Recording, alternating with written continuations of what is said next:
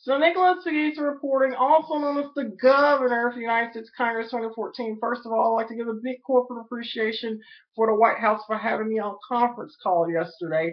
And yes, there is a lot of discrimination going on, not just here in Memphis, Tennessee, but it's around the world. So therefore, I want to express that there is a lot of distrust regarding the Obama administration. There's a lot of distrust in Washington, D.C., both Republicans and Democrats have a huge amount of distrust. But at any rate, I would like to give a big corporate appreciation to the White House as always for promoting me and always standing with me. And I would like to announce that I am forming a group, an international group that will be totally independent. It will be under the umbrella of the White House, but it will be totally independent and it will have the support of the global elite from around the world, to combat hate crimes and of course prejudice.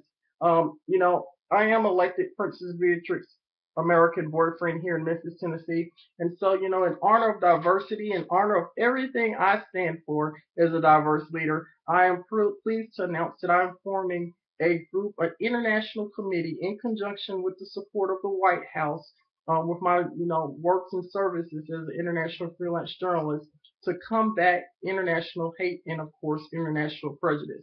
I think the Obama administration are doing a fine job on promoting diversity, and I want to continue to promote diversity here in Memphis and Shelby County.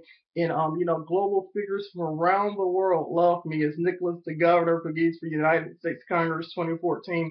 So it's going to be an independent body that has independent interests. So if you are suffering from a hate crime or discrimination, just join this group and maybe we can combat hate in the 21st century.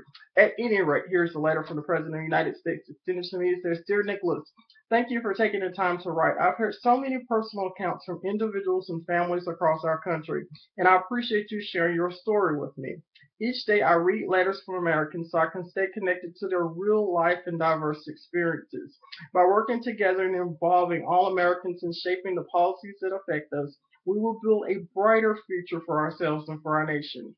Thanks you again for writing me and sharing your story with me. I wish you all of the best. And it's signed Barack Obama, President of the United States. And as everyone is aware of, I am a write-in Republican candidate in Tennessee's 8th Congressional District to promote diversity as well. At any rate, Princess Beatrix, this is your elected American boyfriend speaking. I hope members of the European elite join this group. I know they will because they love Nicholas the Governor Pegues and, of course, Princess Beatrix, elected American boyfriend. God save the Queen, and let's stay united as the global community. Nicholas Pegues supporting. Thanks.